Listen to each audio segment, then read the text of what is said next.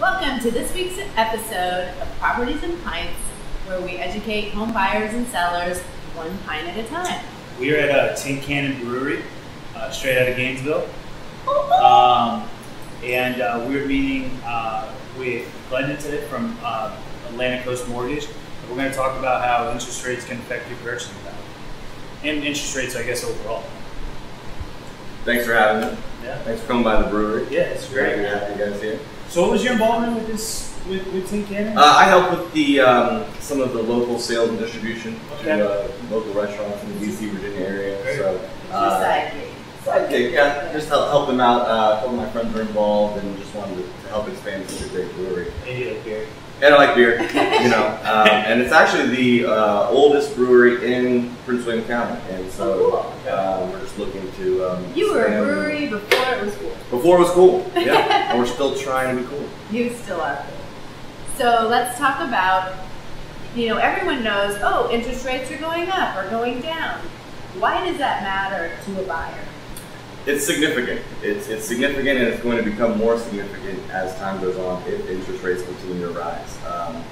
From this year to last year, we're looking at almost an entire point raise in interest rates. So last year, we were looking at right around 3.8, 3.75, and now it's going up to 4.75. And they're actually predicting that it's going to continue that growth as the economy continues to do well, and they call it the market correction continues to happen. And what that means for the buyer is that, of course, you want to maximize your buying power as much as you can to get as much value for your purchase. And when interest rates go up, that does affect you, especially if you're pushing the limits of your debt-to-income ratio or the amount of money you want to put down. So if I'm going to buy a house and the interest rates are 4, let's just use a round number, sure.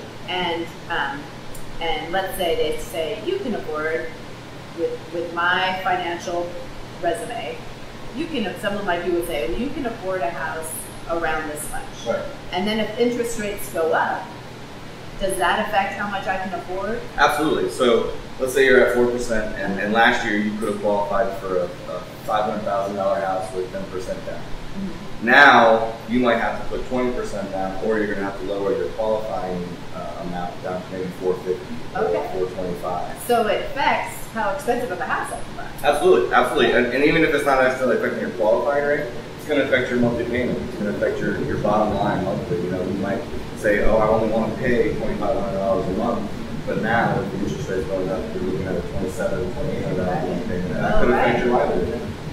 Will your credit score affect your interest payment, your interest rate? It does. You kind of have to look at it like if the bank was your friend. The bank always weighs risk, and so the bank is going to be more willing and able to provide a better rate to somebody they think is better prepared to pay them back. Because it's less risk. Less risk. Right. The bank is our friend. Bank's your friend. Yeah. So, and there are multiple ways that you can find out what your credit score is, multiple ways to find out if you can improve it. If you talk to a lender, it's probably your easiest and cheapest way to get a Lenders credit are analysis. So great at saying, here's your credit, do X, Y, Z, and it'll help you. I mean, I'm so impressed with people in your line of work. Absolutely. Good ones like you help with that.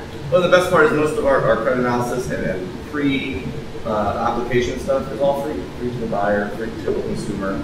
And we just want to put you in the best position possible to make that purchase. So. And so interest rates are here, whatever they are today, and then they're going to be slowly going up. Is there some way to lock it in?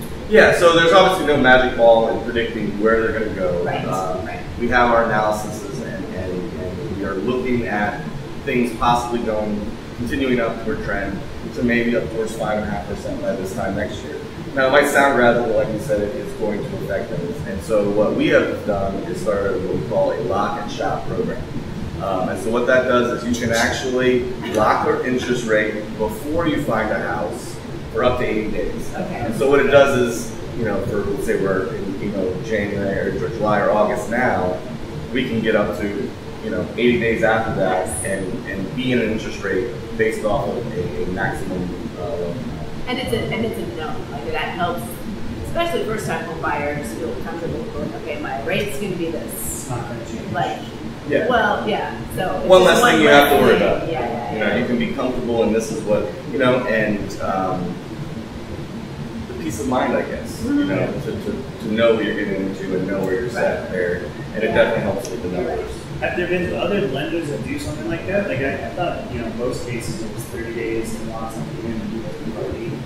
Yeah, well, in most places they don't actually lock a loan until it's under contract. Right. Until you have a ratified So that's contract. special. That's a huge. I mean, that's huge. Yeah, it kind of puts you at ahead of the 8 ball instead of behind it as far as shopping, and that usually does also come with a pre-approval letter so that you can go ahead and put offers in if you see fit. And to be clear, like we talked about rates rising, they're still low. I mean, even if we get up to the fives, I'm old. My first house, we were excited to get an 11% loan. Oh yeah. So yeah, I mean, 10 years ago, it did have right electricity before the crash. running water. Yeah.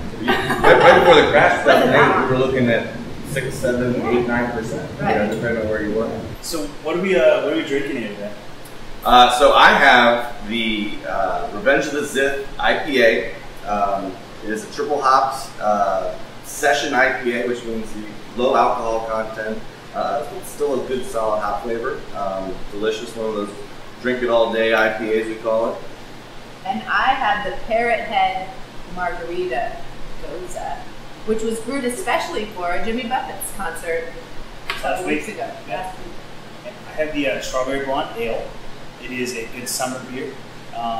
Really delicious. I can't obviously talk about what happened. Wait, can I just say this is really refreshing and good for summer because it kind of has that margarita. Yeah. I think we all kind of chose summer beers. Summer Yeah. beers, Good yeah. summer Well, cheers hot to days. summer. Cheers, guys. Cheers.